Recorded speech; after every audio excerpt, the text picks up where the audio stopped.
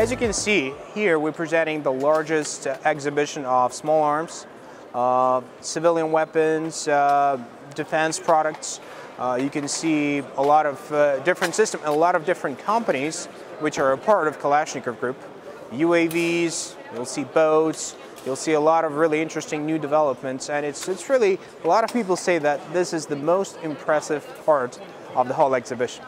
For the first time, we're actually presenting AK-12K and AK-15K. As we all know, those are two weapons which were developed for the Ratnik program for the Russian military. AK-12 is in 5.45, AK-15 is in 7.62 by 39, and obviously we need a shorter version for special forces, for special tasks. And this is AK-12K, which stands for Korotkий, or Kurz in German. You can see the new magazine with transparent windows. You can see how much ammo is left. Now it's in production already. And there are quite a few features of this weapon that make it different from the previous generation. So let's start with the flash hider. As you can see, it's not really a muzzle brake. It still works as a muzzle brake, a bird cage type muzzle brake. It's more of a flash hider because obviously the priority now is on low light, night operations, and you need to have a very good flash hider. So you don't really have to use the thread anymore. What we have for this version is a quick detach suppressor. You just put it on, you take it off. It's very easy. There is no need to clean the thread and worry about the size of the thread. You just have by default, you have a very effective flash hider, and you can put on a suppressor. The handguard now is free floating. You can see that the only thing on the barrel is the gas block and the front sight. And you can clean the gas tube from the front now. So the gas tube is attached to the receiver, as well as the handguard. A free-floating handguard allows us to use the bipod, to use any kind of grips without any interference with the barrel harmonics, without any interference with the barrel, basically. You can see the new safety, which is very ergonomic. This version has a 2-shot burst option, which will be available with this gun. Collapsible stock, again, very comfortable. You can make it very short because right now a lot of people like to put the stock in the middle of their chest, and when you're using a vest, it's really important. But also some people like their stocks long, and you know, very few, I don't think anyone complained that this stock is too short. Another feature is you can see that the front sight now is on the gas block, but the sight line, the sight radius is actually increased in comparison with the previous generation, because now the rear sight is in the back of the receiver cover.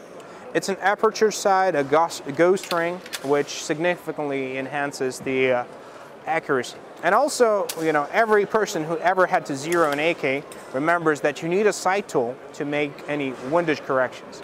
Not anymore, because here on this rear sight, you can just use this adjustment knob to move your point of impact left or right. It's and you know, you don't have to carry this sight tool with you all the time, which is really, really handy. So here is the standard version, AK-12. The difference between AK-12 and AK-15 is the caliber. For a long time, 5.45 was the only caliber Russian military used for assault rifles, but right now, Russian military wants to have an option of using 7.62 by 39. That's why we have AK-12 and AK-15, which is identical in every feature but the caliber. The same thing with the shorter version. We talked about AK-12 Kurz, the shorter version, and we also have AK-15 Kurz, the shorter version. So basically you can see that the whole, it's AK-12 is not just a weapon, it's a whole series of weapons. You can see the RPK has very similar features in many ways. And this is the next assault rifle of the Russian military. You can see that you can use a laser device like Atpial or Anpak or whatever you would like to call it. Red dots, this is a Russian red dot, which is also trialed in a Ratnik program. And every other feature is exactly the same with the shorter version or longer version. So it really helps with starting the production. One more feature is that now the toolkit, since we can't have it in the stock, we have it in a pistol grip, and you also have a little oil bottle. And a lot of people still want to have a cleaning rod, which is a good idea. So you have the cleaning rod inside the tube of your stock. So you still get all those accessories that you have with the AK, with the standard AK. They just look different and they're in other places. We want to keep the same weight because in our experience, especially working with some newer guns from certain manufacturers, when you go below 3.2, 3.3, even a very good shooter cannot really control the recoil. And it is really, you know, I think the gold standard, something like 3.2, 3.3, especially for 7.62 by 39. If you're going lighter than that, the weapon becomes uncontrollable. That's my experience. Well, some of our viewers might be familiar with RPK-16 light machine gun. At this exhibition, Army-2017, we're presenting a new version. As you can see, it has 2 barrels. And what is happening right now, a lot of special forces, they need an effective support weapon that they can use in CQB, that they can use during any engagements in the city. And sometimes the support weapon, this light machine gun, has to be very compact.